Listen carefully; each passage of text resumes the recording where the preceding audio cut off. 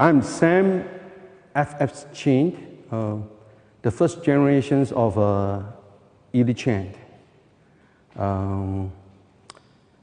This is my family art. My father is Chen Liq Chuan, is from Malaysia. So this art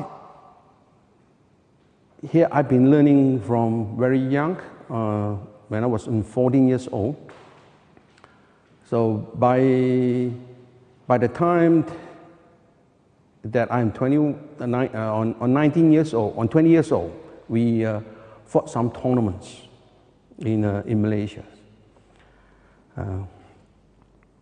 So when I was 38 years old, I moved to United States.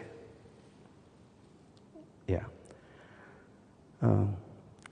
The system of Liq Chuan is built of three parts.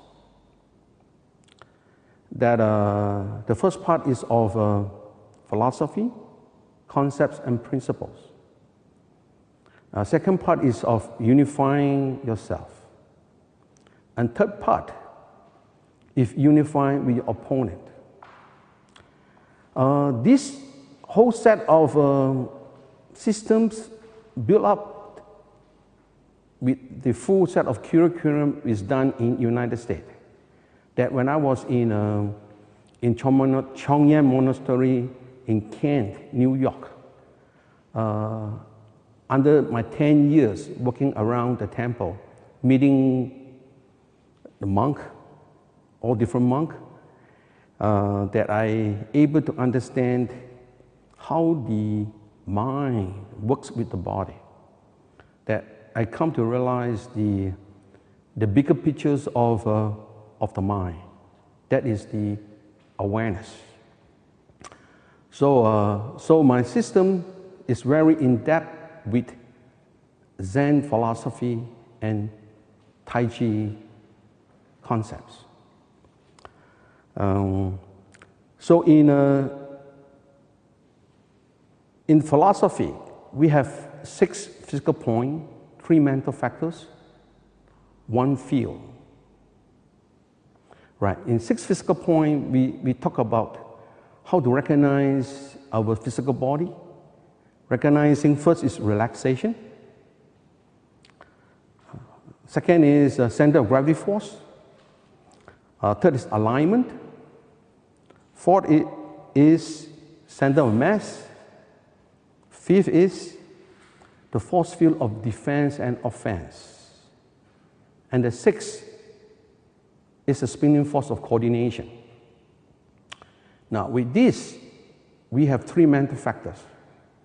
The mental factors is that we must be in the present, formless and neutral. With this physical and mental that unify, that we need to attain the field of suchness.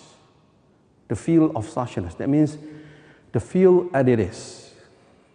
That is about the Zen concepts and also the Tai Chi, the way as it is. So, frankly speaking, so with Zen concept and Tai Chi, there is nothing much to learn because it's the way and it's just like this. So our training process is important to recognize that the way how to train. So, our training process is only to recognize and to realize, and not to imitate or accumulate.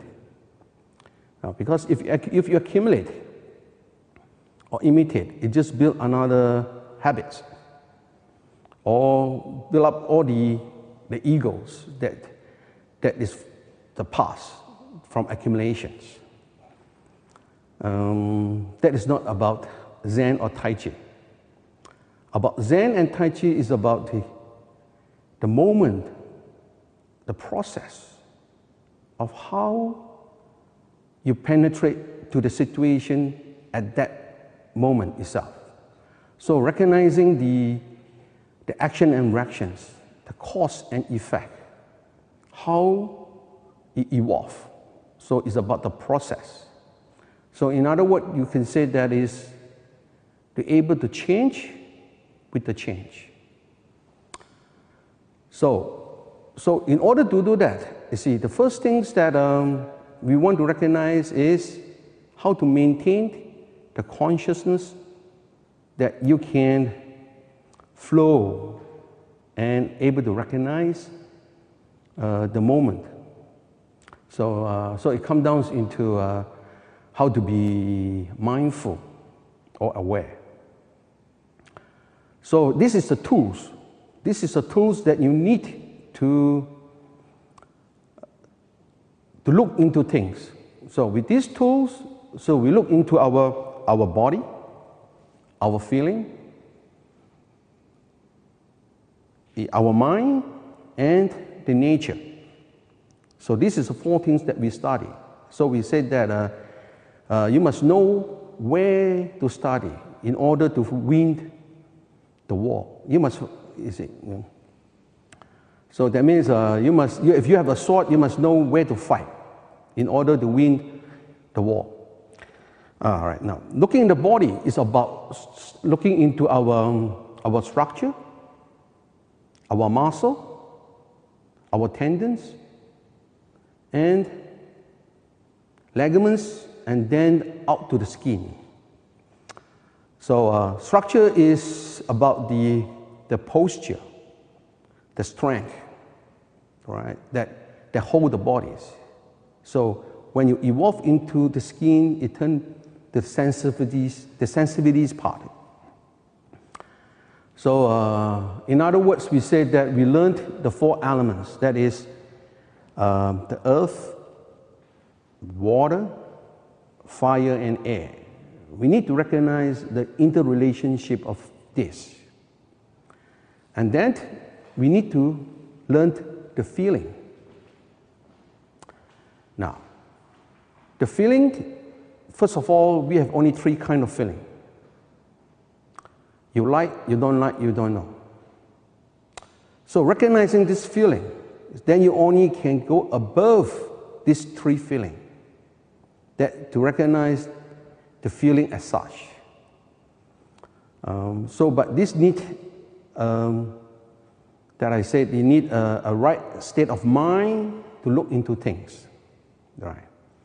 Then the next part is understanding the mind, how the mind, the thought that